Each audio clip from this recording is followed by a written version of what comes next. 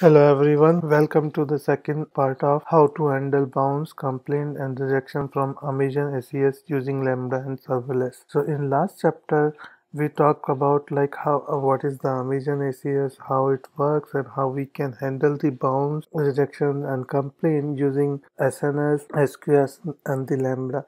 During that video we went through the Amazon console and we learned how we can create SNS topic and all those stuff. In this tutorial, I'm going to talk about how we can achieve creation of that SNS topic, SQS, and Lambda function using serverless.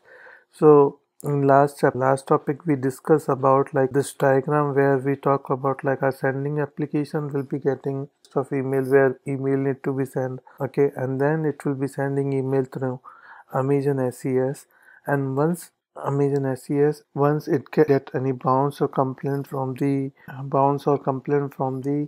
ISP, it will be notified to SNS, and then SNS will send that notification to SQS, and from the SQS will trigger the Lambda, and Lambda will process that notification and will perform action like putting the object into database or marking the object as a bounce object or something like that.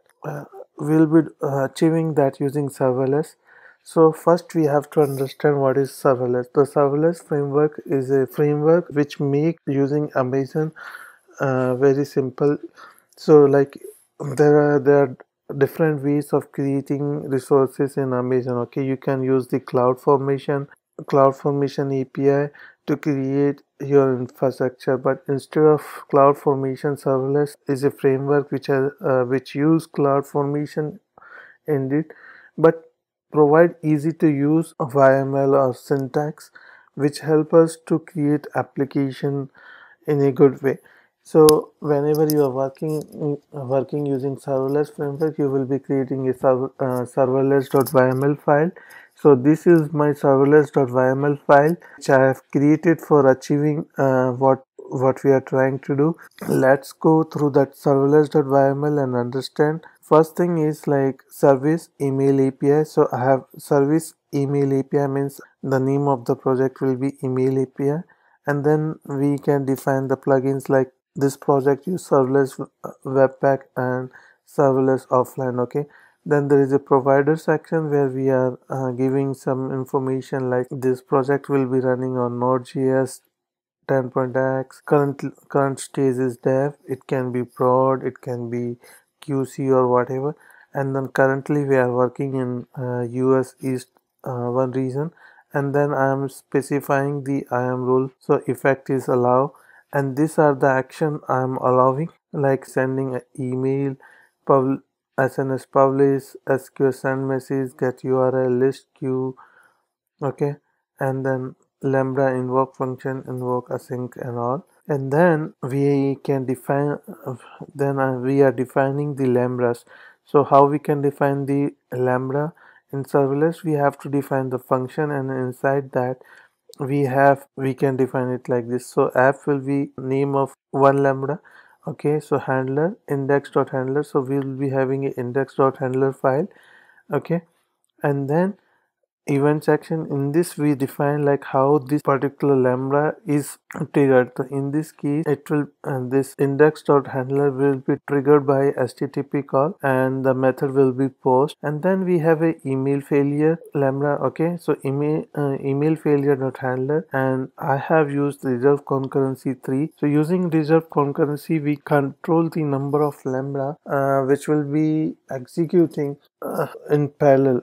So it's basically maximum number of lambda which can execute parallelly. So what happens is like SQS queue is here. SQS queue is there. If 10 messages come, so it's quite possible that 10 lambda might get created. So if 100 messages are coming and our lambda is taking more time, then there might be 100 lambda. So it might destabilize our system, and as well as it might cost us more. So what we can do is like we can use reserve concurrency to restrict that, so that only 3 lambdas will be active at a time, will be working in parallel. And then in event section we can specify the triggers. So in this case for this lambda, email feature lambda, the trigger is SQS, and then I'm defining the ARN of my SQS. Okay, I'm using fn.get attribute, which is the CloudFormation and intrinsic function which get the attribute from my environment, so it will get the ARN of email failure queue. Okay, so this is from where we have, so it's taking basically two parameter here, one like from where and what. So it's getting email failure, getting ARN from email failure queue. Okay, and then we have the resource section.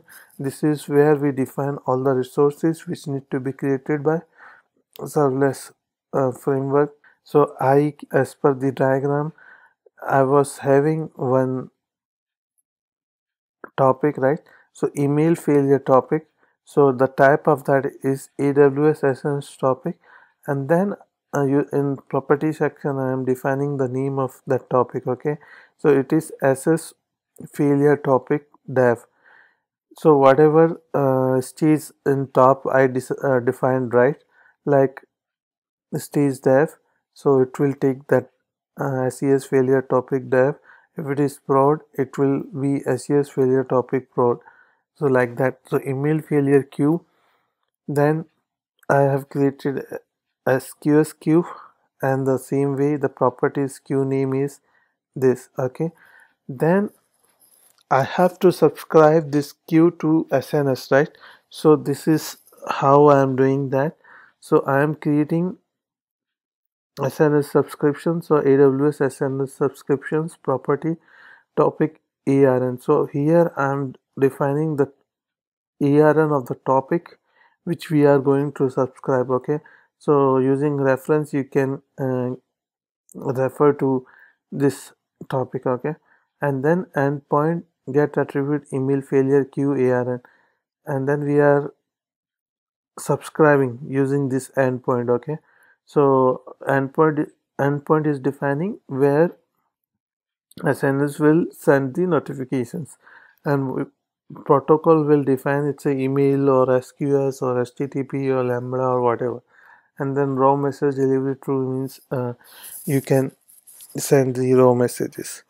And then there is a important section like this SQS SNS policy. Okay, so here we created the subscription, but to send the messages to SQS from the SNS, we have to define this SQS SNS policy, and inside that we are defining like SNS is allowed to send messages to our SQS. Okay, so principal action SQS send message, and then we are getting the attribute of ARN of email queue where source ARN is email failure topic.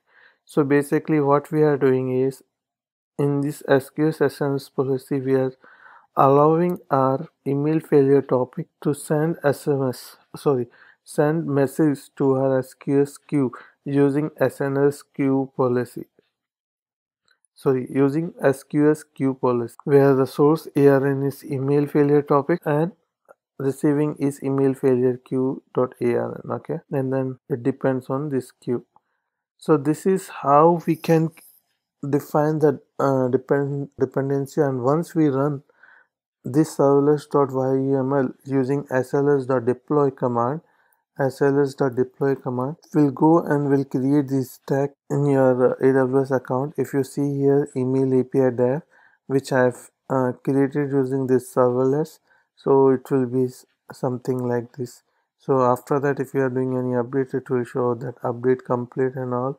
Then it will be having events like deleted, created and all, and then it will be having information like 18 resources has been created, output section, parameter section, template section, and change set. So basically this is how the serverless framework works, and this is how you can handle the notification. This was the serverless.yml. After that, if you want to handle code, you can handle the notification, you can do using lambda function. So you have to write the lambda. Whenever you are writing a lambda function, there will be a handler and there might be three inputs. One is like events, another one is context, and third one is callback. Okay, so you can get the event records 0.body. Using that, you will be getting the body section, which is our notification. Okay, in case of SQS, and then we can process that and put in DynamoDB or whatever we want to do. So that's how we can handle the server bounce notifications, complaint or rendering using serverless framework. Thank you very much.